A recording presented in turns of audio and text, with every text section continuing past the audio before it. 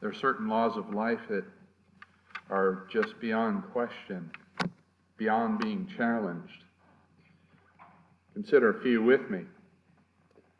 For example, there is Miller's Law of Insurance, which says insurance covers everything except what happens. Then there's the great first law of living. It says as soon as you start doing what you always wanted to be doing, you'll want to be doing something else. There's also Murphy's first law for wives. It goes like this. If you ask your husband to pick up 5 things at the store, and then you add one more as an afterthought, he will forget 2 of the first 5. Or how about the grocery bag law?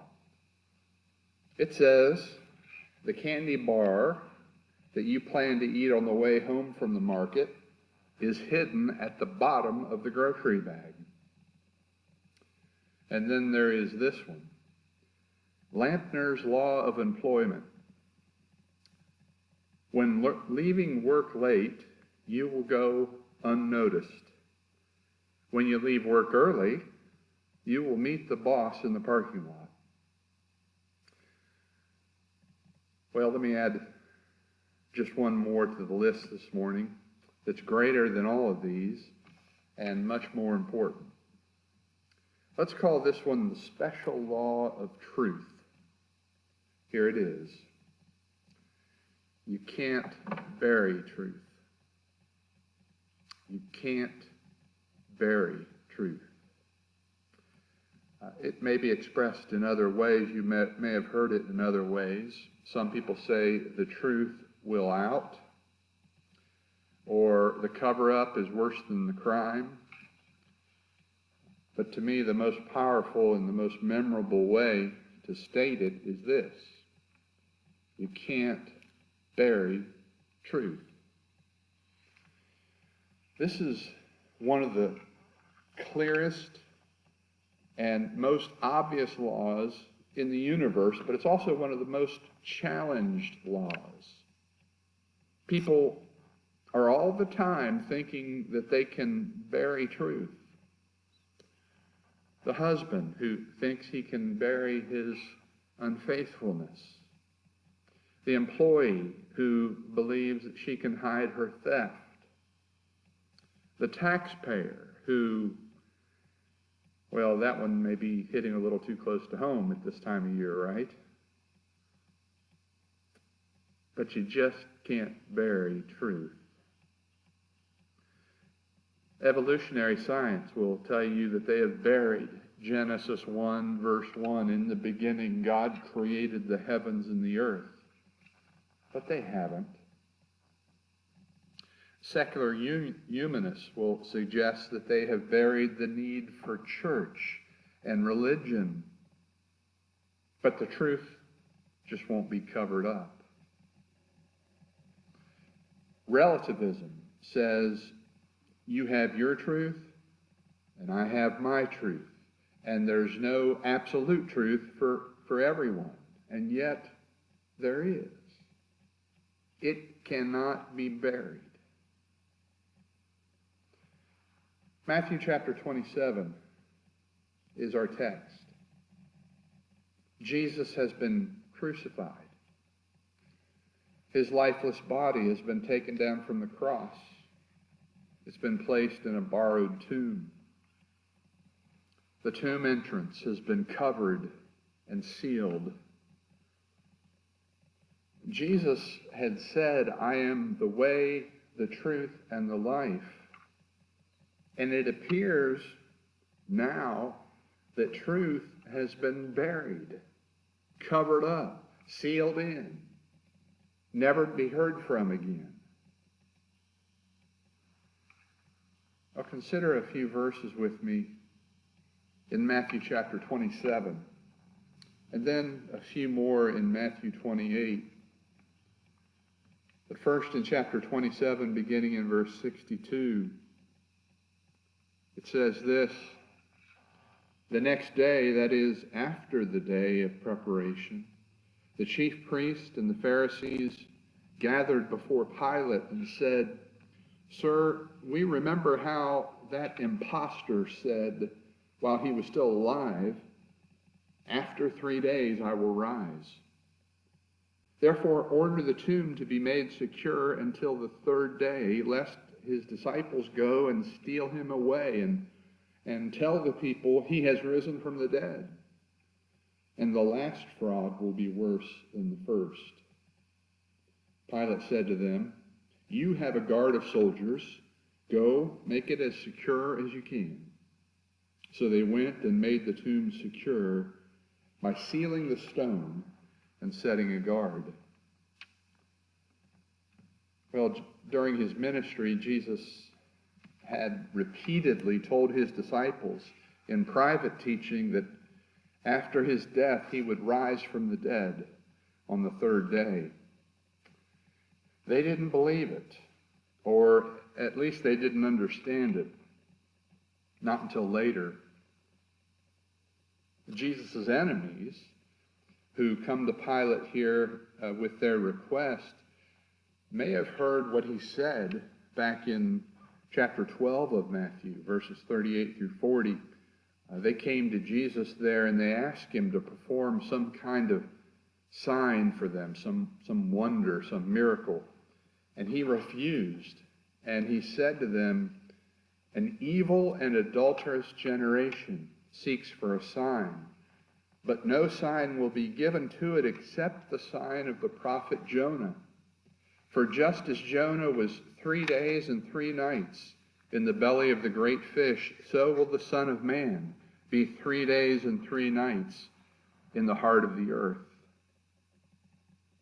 Maybe that's what Jesus' enemies remember now as they come before Pilate after his death and they ask for extra security at the tomb of Jesus, just in case the disciples have a plan to steal his body from the tomb. Permission is granted for this guard of soldiers to be positioned at the tomb, and they even place a seal on the tombstone that would clearly show if anyone tampered with it. I want you to think about this. It's sort of ironic here. And if you study it, there is a lot of irony all throughout the story of the cross of Christ. But it's ironic here in their efforts to make sure that nothing happens at the tomb. In their efforts, you might say, to fully and completely and once for all bury the truth, they make sure what happens the next day is all the more powerful and all the more believable. That's what happens when you try to bury the truth. That's why it cannot be done.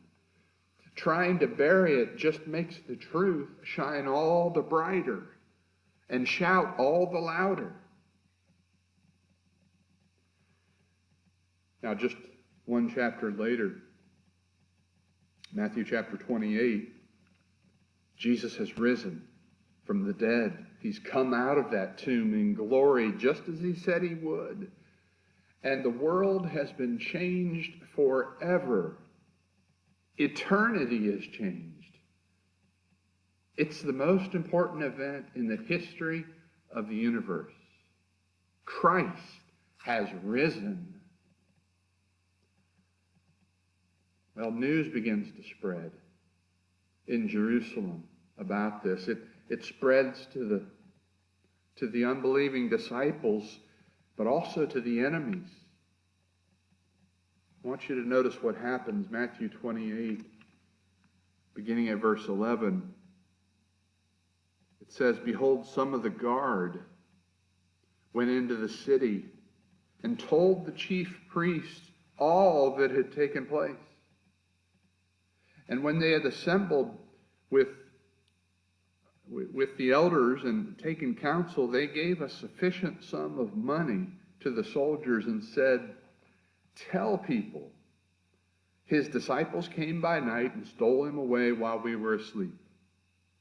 And if this comes to the governor's ears, we will satisfy him and keep you out of trouble. So they took the money and did as they were directed.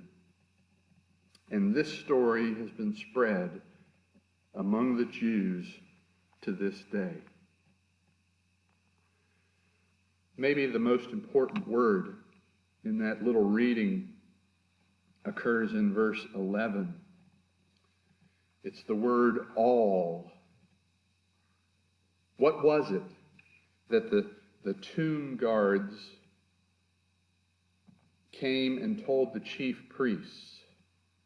What does Matthew say? They came and told them all. All that had happened. The full story. All the truth. And so we imagine that includes an earthquake, an angel, a message from God, and an empty tomb. They told it all. They told the truth. And then the enemies of Jesus, hearing the truth, decided to try to do the impossible. Bury it. Cover it up. Change history with a lie. So they give these guards a lie to tell and enough money to convince them to tell it. They say this, say that you fell asleep, and somehow while you were asleep, you saw Jesus' disciples come and steal this body from the tomb. You notice that impossible lie? They supposedly were asleep, but they knew everything that happened. That's the kind of mess that people make when they try to bury the truth. You can't bury the truth. Not about Jesus, not about the empty tomb, not about anything. The truth will out. You might put truth in a tomb, but it won't stay there long. And you might lie about it and try to cover it up all over again, but people will find out. I want you to note also that Matthew tells us in verse 15 that some people were still telling this same lie a few decades later when he wrote down his gospel account. He says, still being told to this day. A few decades later, by that time, the church was growing all over the Greco-Roman world. People were hearing the truth about the crucified and risen Jesus, and they were responding to that truth and obeying it in great numbers, and the world would never be the same again. In that world, there was a well-known Roman proverb. In their language, Latin, it went like this: Magna est veritas et prevalebit. Translated, it says this: great is the truth, and it will prevail. How true? Great is the truth, and it will prevail. You cannot bury truth. You can't cover it up. You might put it in a tomb, but it won't stay there for long. The truth will out in all things. Well, here's the truth, my friends. Jesus is the Christ, the Son of God. He took on human flesh. He became one of us. He lived a perfect example while on this earth. And even though he was completely innocent, he went and died a criminal's death upon a Roman cross. He died there. He was then put in a tomb. And on the third day, he came out.